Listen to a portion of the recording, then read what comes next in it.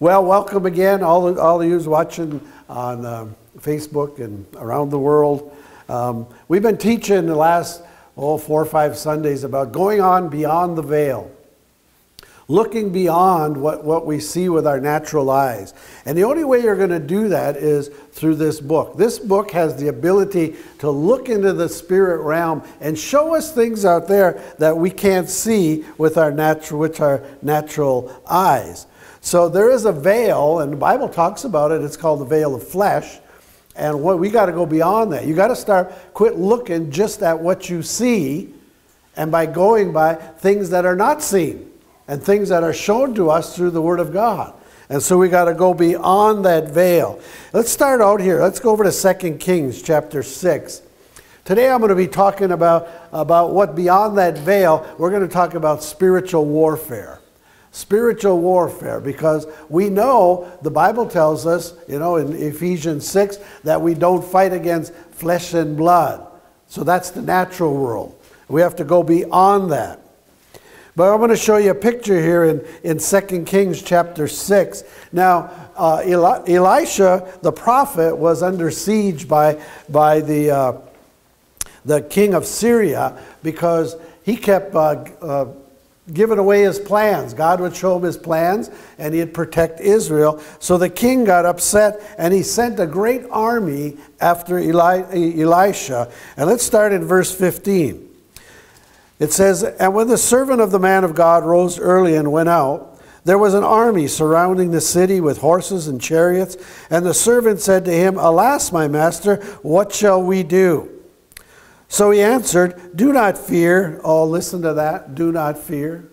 Do not fear. This is the big thing in this day and age. You can't let yourself get into fear.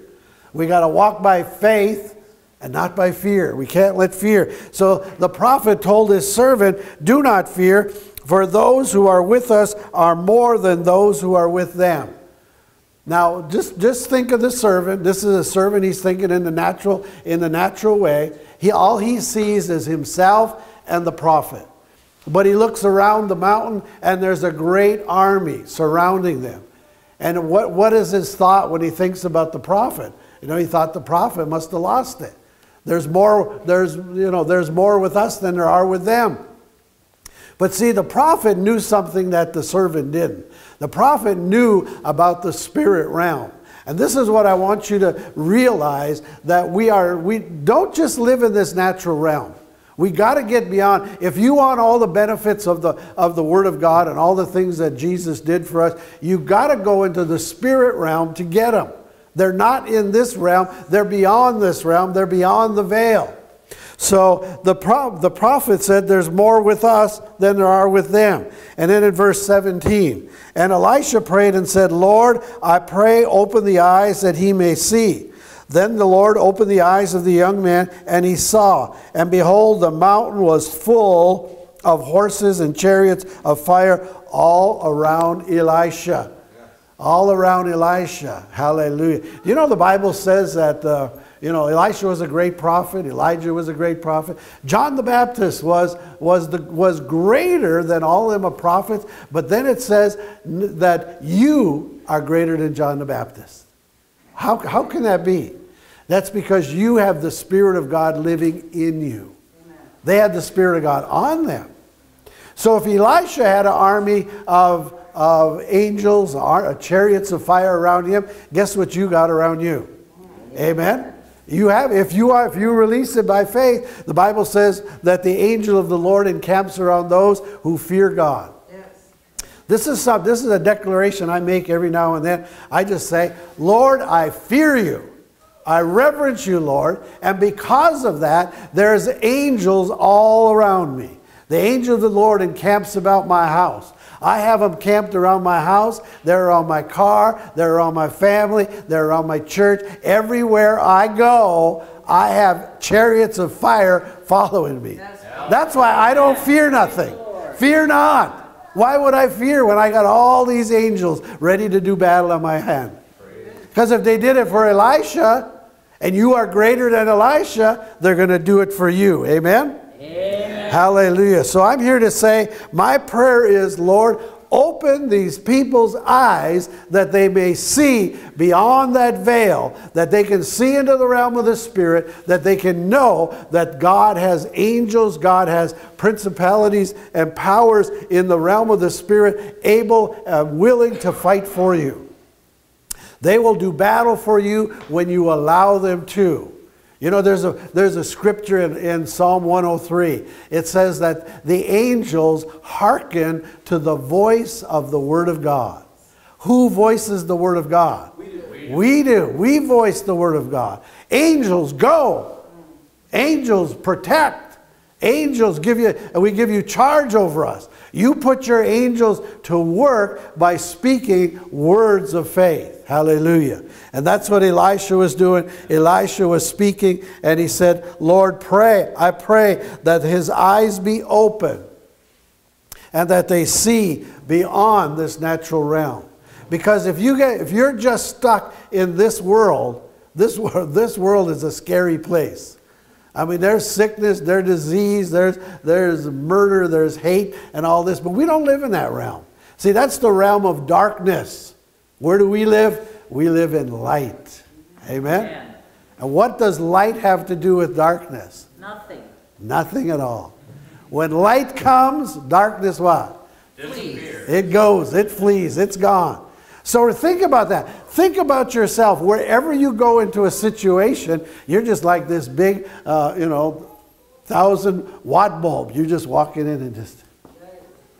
light it up. Here I am.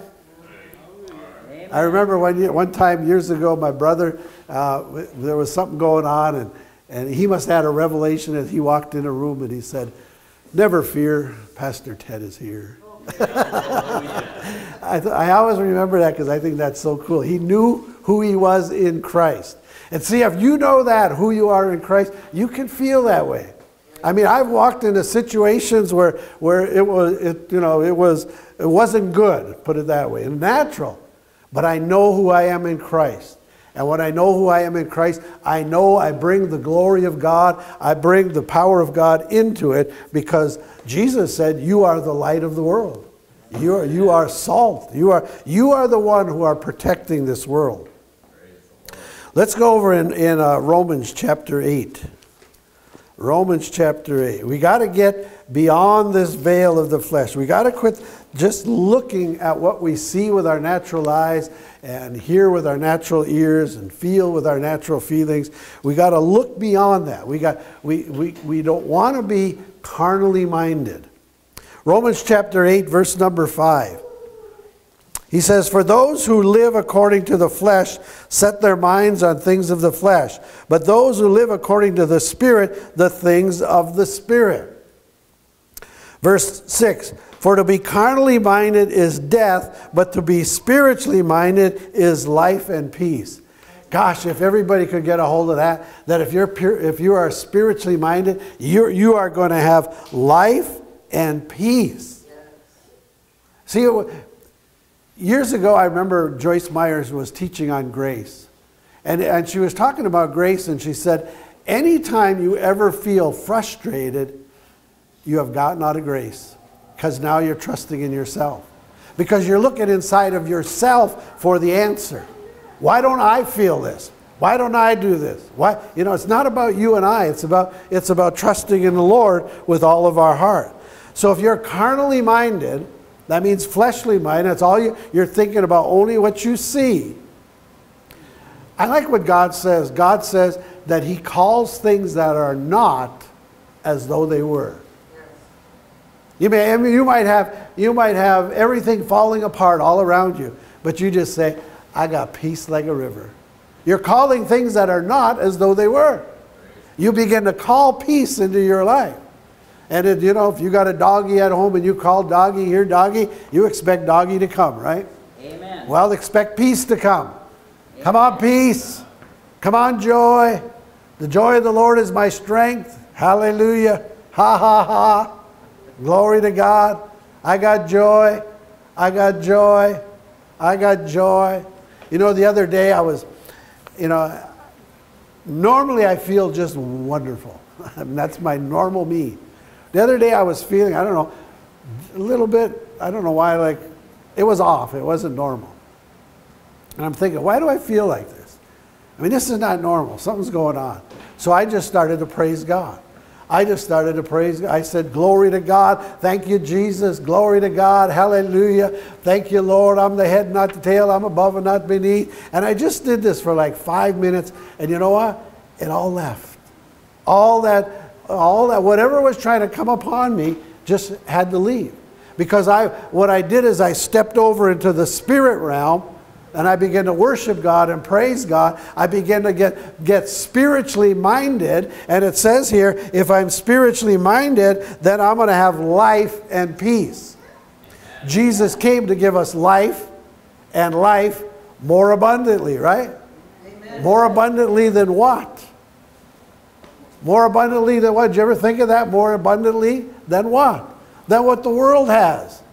The world has life, but it's really not life. They're like walking dead. But we have God in us. Verse 7, it says, because the carnal mind is enmity against God, for it is not subject to the law of God, nor can it be. So those who are in the flesh cannot please God.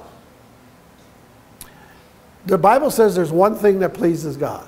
Faith. Faith. Without faith, you can't please God. It says right here, those who are in the flesh cannot please God. In other words, you cannot release flesh or faith when you're walking in the flesh.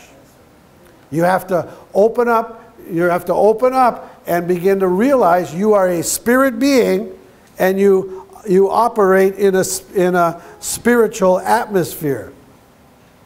So the life of the Spirit is beyond the veil. Over the past few weeks, I talked about salvation. That Jesus said when you're born again, you can't see the kingdom of God. If you're watching me now, you don't understand what I'm saying. Maybe you're not born again. Because until you're born again, you can't see this. It doesn't make sense. I mean, we talked about praying in tongues. To the world, tongues seems like gibberish. It seems like blabbering, and you know, that's what I hear them say anyway. To me it sounds like music. I don't know about them, but to me it sounds wonderful. I love listening to people pray in tongues, sing in tongues. I mean, it's wonderful sound. I mean, I've been in a service before with hundreds and hundreds of people, and everybody's singing in the Spirit. Man, you think you're in heaven. I mean, everybody's lifting their voice. Woo, I guess got Holy Ghost bumps now just thinking of it. Woo, glory, hallelujah. Thank you, Jesus. You know, because I was thinking spiritually. So we talked about being, you know, beyond the veil, understanding who the Holy Spirit is. Tongues. And last week I talked about even divine health. See, if you're walking in divine health, what do we have to worry about in this world? Think about all the prayers Jesus prayed. He prayed how the evil one would not touch us. No evil will befall us. No plague will come near our dwelling. Keep them, Father. Protect them. Give your angels charge over them. So why would we fear sickness, disease, anything else? What's the purpose? Why? Amen? Amen? Trust in God. God will take care of you. He hasn't let you die yet. Amen? Amen. Trust in God. He'll keep you. And if somebody is dying who's listening to me, trust in God. Jesus is the way, the truth, and the life. He'll bring life to you. The Holy Spirit will indwell you, and He'll bring life to your mortal body. So the Bible tells us in Ephesians 6:12 that we wrestle not against flesh and blood.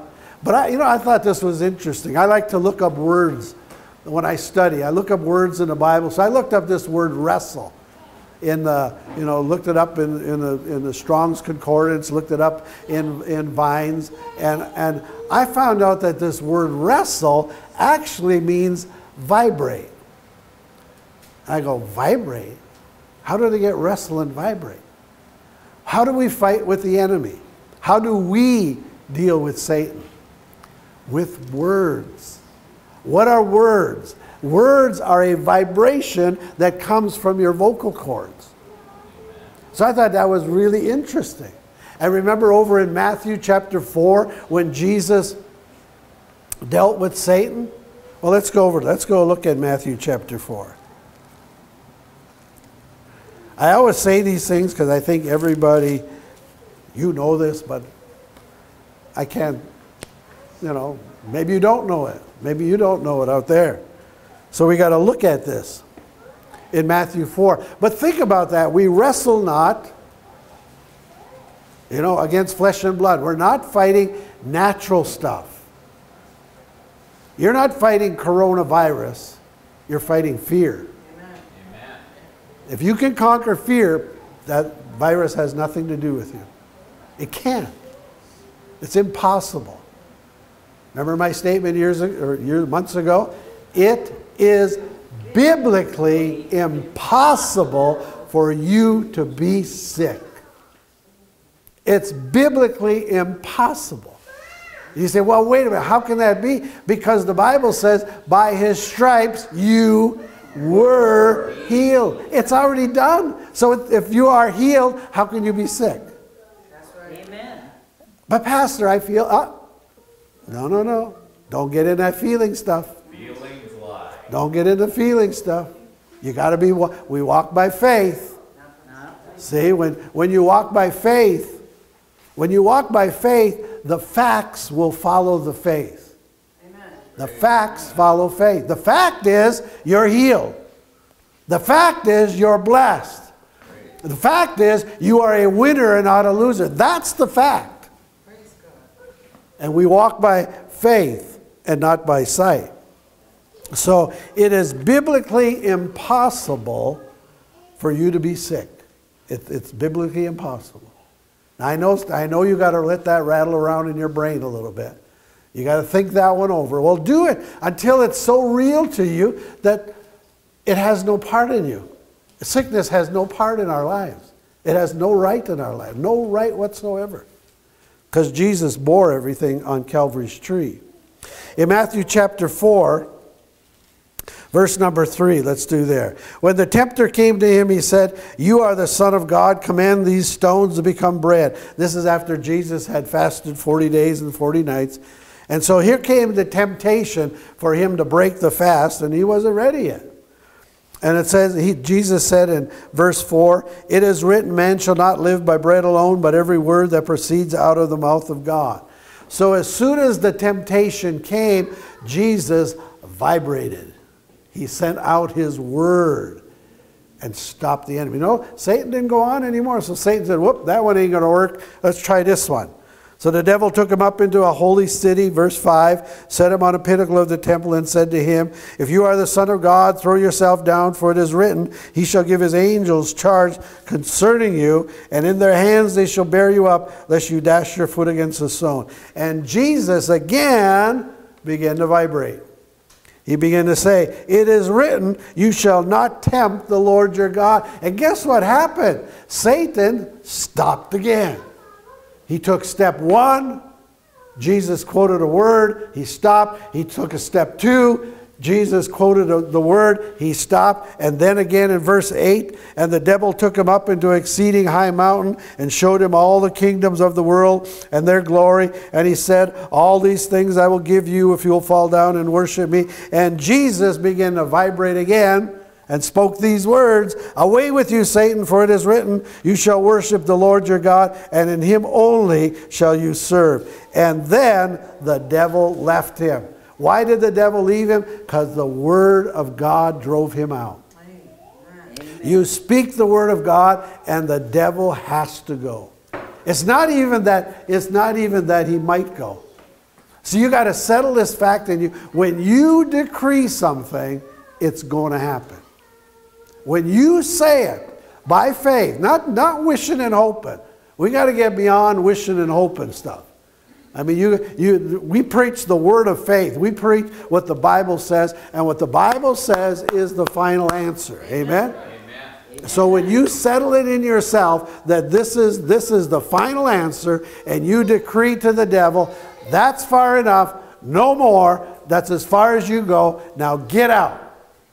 Now, you don't even have to wait around to feel. Does it feel like he's gone? I don't care if he feels like he's gone. He's gone. That's right. He has to. James says, resist the devil and he must flee. Right?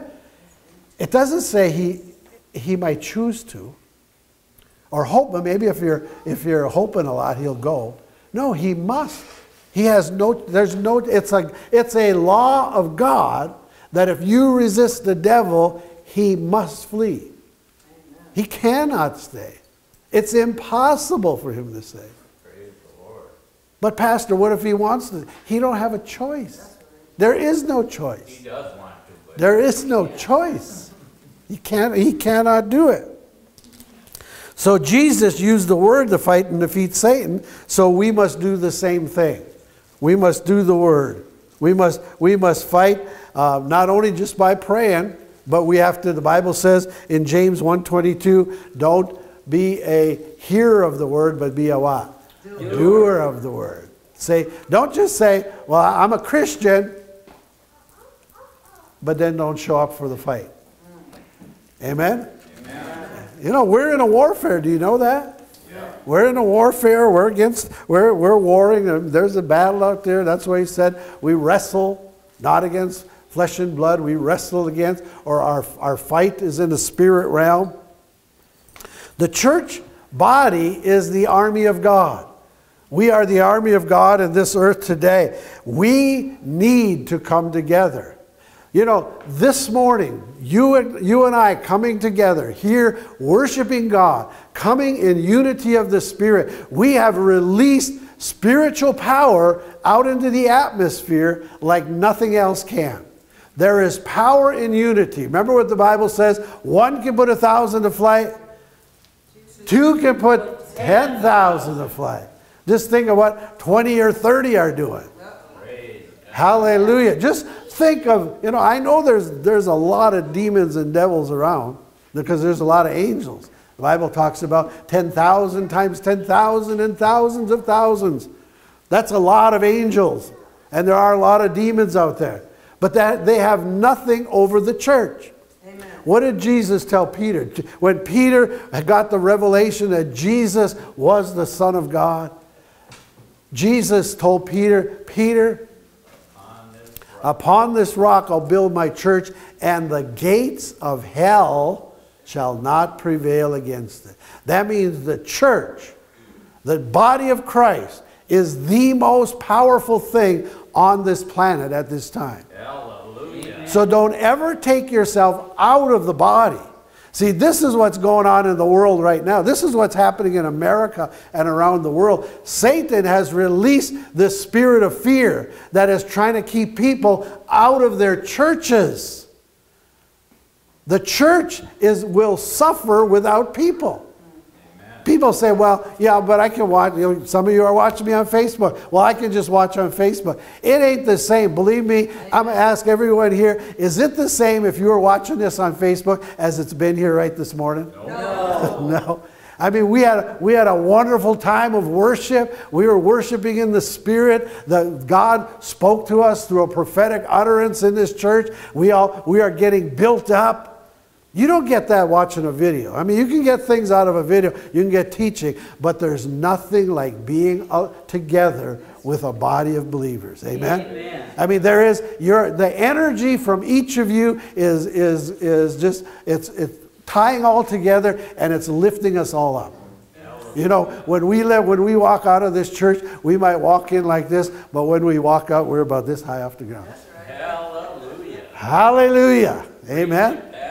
I'm ready. Hallelujah. Ready for what the world got. So we need to come together to worship, to pray. We need to come to get instruction. What do you think God gave the church, apostles, prophets, evangelists, pastors, and teachers? For the equipping of the saints. I've listened to God. He spoke to me from heaven. You want a word from the Lord? Listen to your pastor preach Sunday morning or Wednesday or whenever. Listen to the men and women of God. They're getting a word from God for the body, for the church. And if you're not here getting your instructions, how are you going to fight your battle? You're going to come up against things in this life that you don't understand. And you're going to miss, if you're not in your church, you're going to miss out on things. Satan is trying to deceive the whole world. Actually, the Bible says he does deceive the whole world, but thank God we are not of this world. Amen? Amen. He's not deceiving me. Amen? He's not deceiving me because I go by what it says in the book, not by what I see around me. The church, the Bible tells us, the church, don't forsake the assembling of yourselves together. Don't forsake. There is power in the church coming together. Let's go look in 2 Thessalonians. 2 Thessalonians. Chapter 2.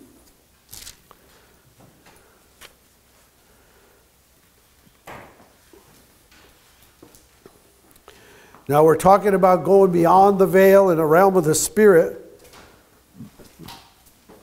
And Satan is trying to separate the church. That's always been his mode of operation. He's trying to cut people out of the church. It's the same method that animals in the wild, like wolf packs, lion pack, when they hunt, what they do is they go after the body or a herd of animals and they try to cut one out. And if they can get that one away, then they can kill it, and that's what they end up having for lunch. Don't be the devil's lunch. Amen? Amen. Stick with the herd. Let the herd, let the body of Christ be the power. Because there's power being released, right? When you walk out of here today, you're going to be more powerful than when you came in. You're going stronger. The Bible says the church is growing brighter and brighter until that glorious day. We're getting stronger and stronger. And think about it, the stronger we get, the weaker the devil gets. The weaker the kingdom of darkness is, as we get stronger and stronger. In 2 Thessalonians chapter 2, verse 1, it says, "Now, brethren, concerning the coming of the Lord Jesus Christ and our gathering together to him, we ask you not to be soon shaken in mind or troubled, either by spirit or by word or by letter, as if from us, as though the day of Christ has come." There's some people think Jesus has already been here. Well, he was when a baby, but he hasn't come back again. Amen? He's coming back, but he hasn't been here yet. He hasn't showed up on the scene. Listen, verse 3. "Let no one deceive you by any means. For that day," what day? The day of the Lord will not come unless the falling of wave comes first and the man of sin is revealed, the son of perdition. So there's going to be, in these last days, this falling away. This is a Greek word, apostasy, which means falling away, or people falling for strange doctrines. There are so many strange doctrines out there. Don't even listen to them. I remember years ago somebody came to me about the book of Enoch. Now, book of Enoch might be a good book, a lot of good stuff, but it's not a part of the Bible. And they said, "Pastor, I need to know what's in the book of Enoch." I said, "First of all, find out what's in the book of James and John and Peter. Never forget about Enoch until you know the rest of it." And they were going to build a doctrine. And there is a big doctrine going on about the book of Enoch. There's a big doctrine going on about all kinds of strange things. My Bible says if anybody preaches any other doctrine, but the doctrine that Paul preaches, let him be accursed. And Paul preaches, you must be born again. You must hear the gospel. You must heed the gospel. You must go by the gospel. So it says that Jesus is not coming until there's going to be a great falling away, and the man of sin is revealed, the son of perdition, or the Antichrist. Verse 4, "Who opposes and exalts himself above all that is called God or that is worshipped, so that he sits as God in the temple of God, showing himself to be God. Do you not remember that when I was with you, I told you these things? And now you know what is restraining, that he may be revealed in his own time. For the mystery of lawlessness is already at work. Only he who restrains will do until he is taken away." Now, who is the he that's restraining? Who is stopping the Antichrist from coming into this world? The church. The church, the body of Christ. We are the ones. Now it says here in verse 7 that the mystery of lawlessness is already at work. He's preparing now to come. He who now restrains will do so until he's taken out of the way. This is why we need the body of Christ. The body of Christ is holding back hell. The gates of hell will not prevail against the church. It's the body of Christ. It's you and I. It's your prayers. It's my prayers. It's your faith, my faith. It's your worship, my worship. This is what's holding back all the power of darkness from coming. Once we're out of this world, the Bible talks about something that's going to happen. It's called tribulation. There's going to be great tribulation where billions of people are going to get slaughtered, all because we are the ones who are holding back. Verse 8, and then the lawless one will be revealed, whom the Lord will consume with the breath of his mouth and to destroy with the brightness of his coming. The church right now, the church as a whole is under attack. It's under attack in America because people in churches, pastors, preachers have fallen to this spirit of fear, and they won't let their people worship. They won't let them come into the church. You know, I was listening to a minister the other day. He said where the city he was in, he said 4 churches in his city have locked the front doors of their church because they can no longer operate. And that's just one small town that the churches closed down because people weren't coming to church, because everybody's afraid that there's this unseen monster of a virus that's going to kill them. When 99.9% of everybody who it touches, it doesn't kill them. But why are we fearing? It's that spirit of fear. It's the spirit of fear. The surveys I've read said that 45% of all Christians will never return to their church after this pandemic. 45%. That means the devil has cut out a lot. But you know, there's a thing you probably remember Jesus talking about, that when the last days come, that he's going to separate the sheep from the goats. There are things that are going to happen that are going to separate true believers from unbelievers. I mean, there are people who are, you know, Christian in name only. You know, I'm a believer, I believe in Jesus. But Jesus said, why do you call me Lord and don't do the things I ask? What does he ask us to do? Pray, worship, come together, fight against darkness, spiritual warfare. This is what he asks us to do. But people are just not doing it. People have been deceived by the fear and have stopped giving to their churches, stopped supporting their churches, and many churches are closing. I'll have to say this. I thank God. This has been, for Lighthouse Ministries, this has been the best year in my 26 years as a believer, as the pastor. Praise the Lord. This has been the best year. How can that be? God's taking care of us, amen? Amen. God's taking care. We have seen more happen in 2020 than has ever happened before in all the ministry.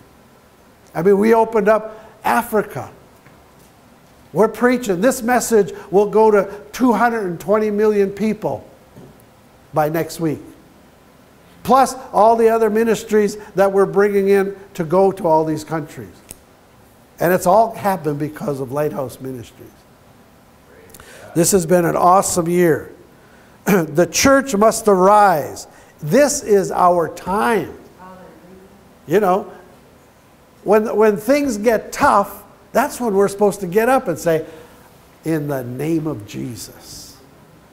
He's given us that name, the name above every name. Every knee will bow, every tongue will confess, Jesus is Lord. Jesus is the name above every name. He's a name above sickness. He's a name above disease. His name is above fear. His name is above terror. His name is above every name. So you and I just got to be proclaiming all the time, Jesus, Son of David, have mercy on the church. Hallelujah. He's waiting for us to arise.